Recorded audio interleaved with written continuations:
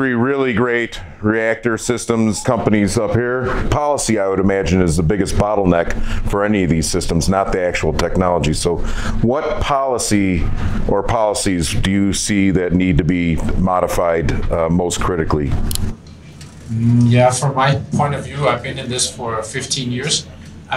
There's a lack of knowledge in the general society. Most politicians and journalists has got the whole thing wrong with nuclear energy. So there's education that needs to happen. The second thing is that we have to be reasonable and look at what a number of different technologies, how many people do they kill, how risky are they, and sort of get a level playing field. All you guys know this, that nuclear is sort of it has to go through all kinds of different loopholes, which other technologies are not required to do, and that's unfair. And I think if we were making a more fair playing field, we don't want to kill anyone, but we want to make it in a way where we can make nuclear energy at a reasonable cost and especially a reasonable timeline. I have the great fortune of talking to many of the European regulators about where we can start the first reactor. Even inside a regulatory group, first of all, there's a lack of knowledge about molten-salt reactors and especially thorium. They have many wrong beliefs about how it works. But secondly, they disagree with each other internally. So it will be quite some time before they know which type of reactors they can approve and to what standards and what rules. So we're definitely behind on that. There's more and more pressure from society and from people who deal with energy policies that we need to find a solution. And at some point in the future, let's say 5 years from now, there's going to be a catch-up moment where everything just has to happen very fast. And I feel we're getting closer and closer to that point in time. Particularly for Copenhagen Atomics, we have made a unique reactor design that means that we can make the lowest cost energy anywhere in the world, whether it's black or green or purple or whatever. We can beat all of them on price. And price is king, as you know. So eventually, when you have the cheapest energy technology, there will be customers lining up. So we don't worry too much about politicians and journalists at this point in time. Thank you. Yeah. So before I say what I think really needs to be done in the policy realm, I do want to give a shout out to recent policies coming out of the executive branch and Congress, because we've seen almost an historic level of funding and legislation to help support nuclear now. And we're seeing that in multiple ways, significant amounts of appropriations and policy starting to attempt to level the playing field for nuclear and value nuclear technology and its applications. But what needs to be done, I think, by far, above and beyond anything else, is the elephant in the room. We need an effective, intuitively understandable plan to deal with the so-called nuclear waste by shifting our paradigm that is not scientifically based. This is not waste. This is an incredible resource that is ready to be mined for saving people's lives in cancer to space-based exploration.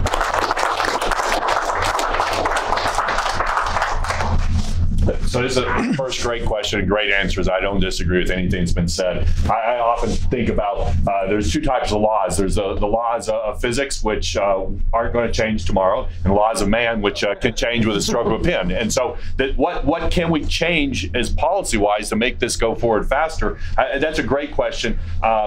So far, the real roadblock in this country to a new nuclear is the NRC. And so that has been sort of the dry hole, if you will, if you want to use a oil and gas analogy here of why do we not have more people investing or more people concerned about it? Well, if you can't get a license, then there's no point in trying to do anything. And so that's been our focus. Can we do something that demonstrates the NRC can license it? I also agree with Ed. I think the NRC's come a long way. When I stepped out this morning, it was to have a call with the NRC because they are working very closely with us as we're moving forward with licensure. And so optimistic about the future, trying to be realistic of where we're at. And I think the challenge for the NRC and licensure moving forward is if we do what Tom said and we want to go to small modular reactors, instead of having 90 reactors around the country that the NRC needs to license, we want them to license a new reactor every day. And so that challenge of how the NRC can handle that is something I think that's really something we need to be thinking about. Yeah, very good. I said earlier, I don't know if you guys, absolutely. I said earlier, I said the NRC is just doing what the policymakers tell them to do. So getting mad at the regulator, they're following an instruction sheet. So if we can change, we can all work to change the rules and the policies and make things expedited. So absolutely, I never blame the regulator themselves. I blame whoever sets policy. So my second question for you guys, and maybe really keep it tight, is there any particular supply chain bottleneck that is just eating away at you right now? I don't know if HALEU, with the war situation and stuff like that, a lot of the small reactor operators are ripping their eyelids off trying to deal with that. So is there a supply chain bottleneck or not? Obviously, we need to stand up. If we're going to move forward in the industry and develop a reactor every day, we need to develop the supply chain. And that's everything from moderators to pumps to seals, instrumentation, fuel, all of the above. Do we have anything right now that today is keeping us from moving forward? No. I think we're moving forward. Does it need improvement and stimulation across the board for all of the above? Yes.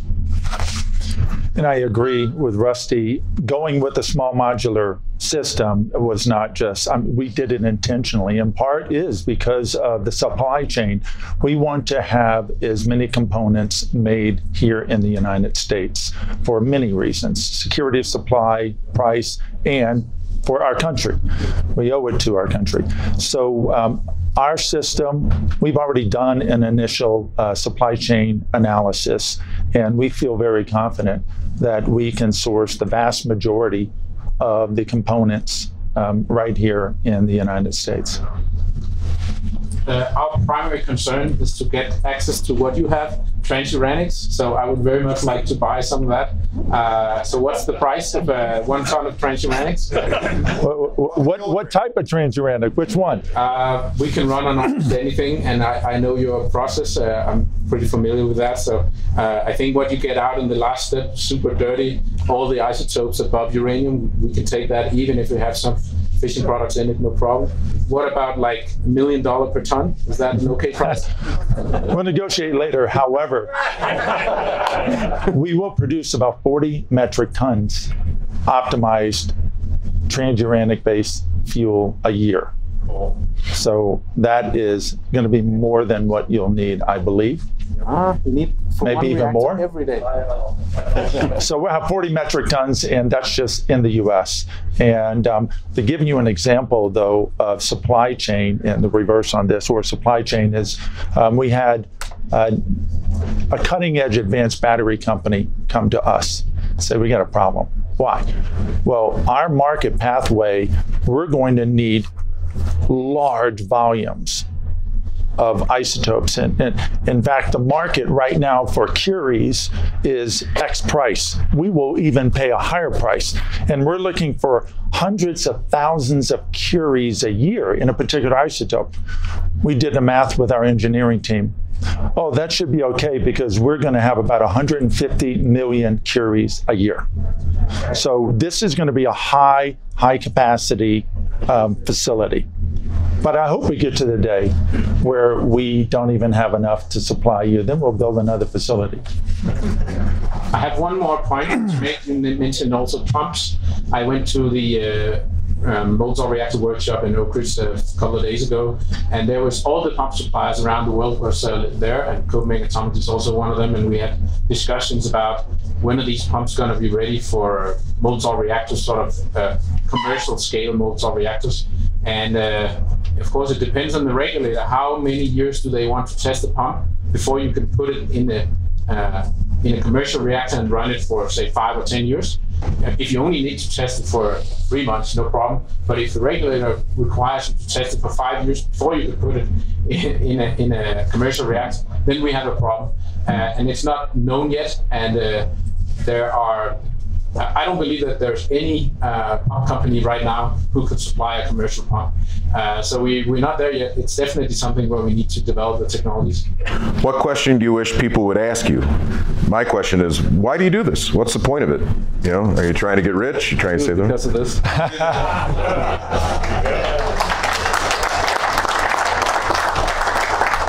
Well, I think the question for me that I would like to see is, how is what you're doing, how would this help society? How is it useful?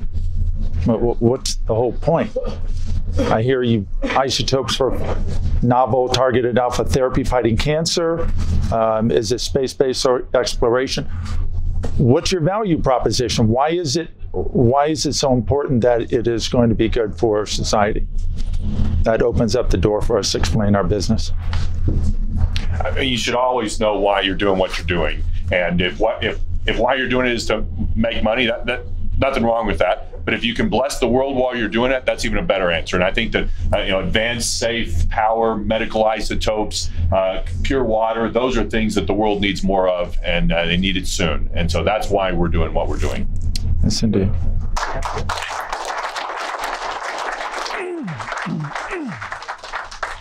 Just a quick comment, may I suggest? There's a great slogan I've heard. It's only waste if we waste it.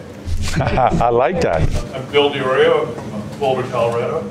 And turns out I'm running for the State House of Representatives in Colorado.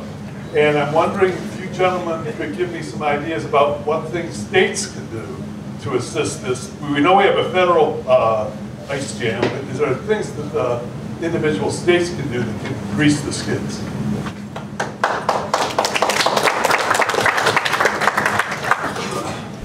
So I think the short answer is yes. If you look across the country, lots of states are competing for this, right? I think you mentioned this morning governors saying we want this for our state. We've seen that over and over again. So I think there are things. I mean, obviously, at the end of the day, you want community buy-in to whatever you're doing. You want the support of the community around you. And so, there's states that are a little bit more friendly than others, and so I think there are certainly things that states can do. We got a resolution from the state of Texas, both the House and Senate, saying they support this research and deployment, and so that was a big boost. When people ask, are you doing things? Are there people protesting outside? No, we have support local. The city of Abilene is supporting this. Statewide, the state resolution supporting this, and so I think it's very important. If you want more of it in your state or your city, then those local communities need to be supporting what we're doing. Mm-hmm.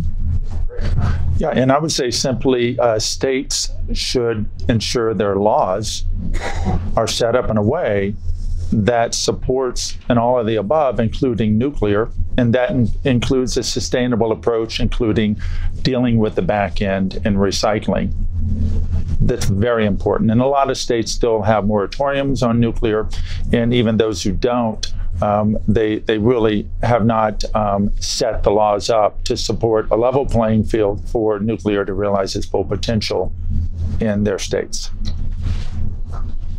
Yeah, I think that the state should invite all the developers and companies like yours to come and pitch. Basically, just invite them to the state and ask them to pitch what they could do for that state, and have a dialogue about how can we solve those issues. There's been no dialogue in the last 10 years, but very little. There has been some. The issue is thorium waste. What if somebody, you can pitch on thorium and someone came up with a sneer and said, yeah, but what about that waste? Yeah, so for thorium molten-salt reactors, the waste there, if you build a molten-salt reactor in the right way, especially a thorium molten-salt reactor, you can actually continue to burn. What we've developed is a breeder reactor. So you continue to add thorium and you burn that, and what comes out in the other end is fission products. And yes, that is waste, but some of it can be used for other applications, and some of it will need to be stored for 300 years. But when we look at other forms of energy, I think that waste stream is a very generous one, and not a big problem at all to have the fission product come out of your reactor.